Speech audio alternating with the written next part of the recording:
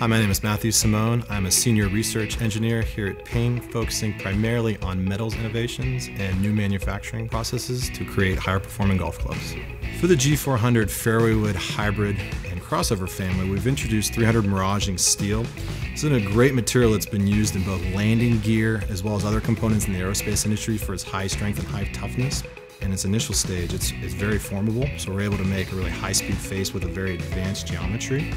Upon applying a heat treat process, we're actually able to increase the strength a lot based on the chemistry. Miraging steel is great because it has a nice structure, but the increase in cobalt actually is what increases the strength of the material. By applying that heat treat, you really lock in the strength, which gives us higher ball speed. We can thin out the face, which allows us to have discretionary weighting to overall create a more forgiving but higher ball speed fairway wood hybrid or crossover.